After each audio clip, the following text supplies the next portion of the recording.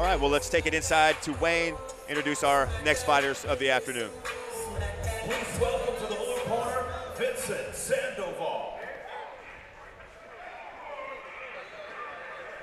Got another debuter, another flyweight fight on our hands. These guys are always pretty quick-paced. Last flyweight fight we saw was Perez versus Ramon, and that was just a grappling clinic. These flyweights are always fun. They don't really gas. They fight at a fast pace. Yeah, Sandoval making his way out right now. Debut fighter, showing some good shadow boxing in his intro video there. Love to see. That's all the information we have on him. Oh yeah, oh yeah. Makes it fun. But he'll be in the blue corner.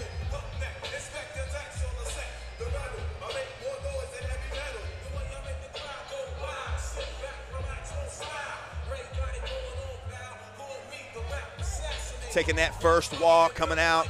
Got the cut man in front of your face, getting the grease on for the first time. This is all real. This is all, it's official. I'm checking my cup. I have my mouthpiece. I'm ready to go. Yep. All for the first time. You know, these are just some pretty overwhelming emotions he could be experiencing.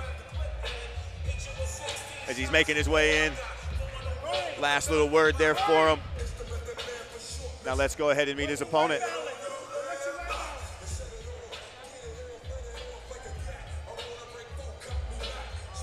Please welcome to the red corner, Robles. Yeah, Cody, you were talking about the psychology of greasing up, and it's so funny, even as a pro, you know, I'm like 30-something pro fights deep, and anytime I grease my face up in training, I get a weird sense of the fight game, because this is like the last kind of friendly thing you feel before the fight is the grease. It smells the same, it feels a little weird, and that's like the last human contact you get before the real human contact begins.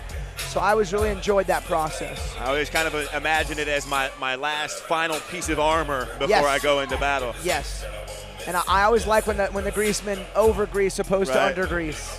I always ask them, like, can you grease my mouth? Can you grease my lips and my nose and my ears? And they're like, I can do everything but your ears. And I'm like, all right. Luis Robles right now, he's getting that grease treatment. He has a 1-0 record representing Blitz MMA. Got a little bit of experience there. He got a split decision victory against Eddie Ortiz in his last fight out. So he's about to make his way into the red corner.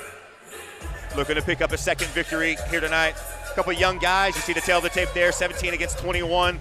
Weight pretty much the same here, height the same, and reach is identical. So pretty well, again, very well matched fight. So we'll take it inside to Wayne here to get our official introductions. Ladies and gentlemen, the following contest brought to you by Howler Head Whiskey is scheduled for 3 rounds in the Fury Amateur Series Flyweight Division. Introducing to you first, fighting out of the blue corner, representing the Southside Fight Club in San Antonio, Texas. He stands 5 feet, 7 inches tall, and he weighed in officially at 125.8 pounds. Fighting out of San Antonio, Texas, today he makes his amateur debut. This is Vincent Sandoval. And introducing his opponent across the cage, fighting out of the red corner, representing Blitz MMA. He stands 5 feet 7 inches tall and weighed in at 124.8 pounds. Fighting out of Waco, Texas, he holds an amateur record of 1 win, no losses. This is Luis Robles. Your referee in charge of the action, Aaron Menard. All right, cage doors have been locked. Both fighters hopping, ready to go. This one is underway. 17 versus 21, that's awesome. Very young. Robles in the red gloves, Sandoval in the blue gloves. Yeah, quick start from these flyweights. Couple of good exchanges to get the pace set here for this one. Little Superman punch there, I like that. Nice, yeah, Robles, little run and gun, that was cool.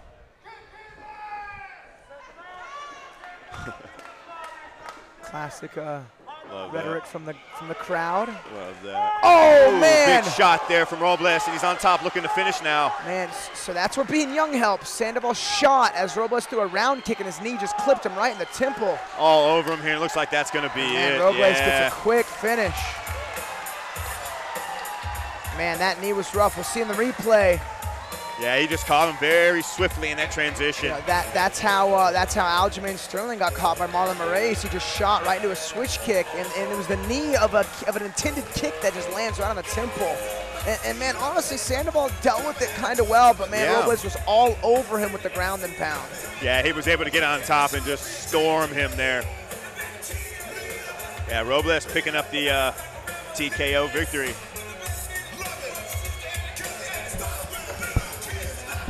Looks like we'll have a word with our winner from Alex here in a moment. As you see here in the replay, some good striking there from Robles to get the fight going, kind of setting the tone.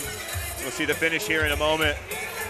You see the transition, and then the shot lands. Here's the ground and pound at the end. He's passing the guard, and he's able to get to a dominant position. The referee decides, I've had enough. We'll go inside here to Wayne, get our official decision. Ladies and gentlemen, referee Aaron Menard calls for a stop to the fight. 48 seconds into the very first round, declaring a winner by TKO, Luis Robles.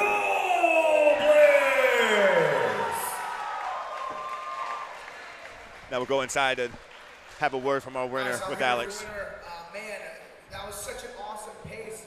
You had thrown that round kick right as he shot, and your knee actually connected and dropped him. You were all over him. You know, what were you expecting in this fight?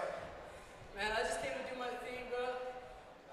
Last time I fought was all the way in October, and I broke my head in that fight. I come from a long way off, and I've just been working, man. I leveling up, and I mean, what I did there is just leading with the knee. That's just technique 101, you know? Yeah, man, that was awesome. 21 years old, you know, undefeated still. When can we expect to see you back in this cage? ASAP. I didn't take any damage, so man, that's crazy. I visualized all of that. That's crazy. Man, well, congratulations, you guys. You're a winner, Robles, by TKO. Awesome job. Yeah, congratulations there to Luis Robles picking up the TKO victory. You can see him getting a little emotional there. You know how much this means to him. He says, I envisioned that, man. That's wild. So we'll go to Wayne.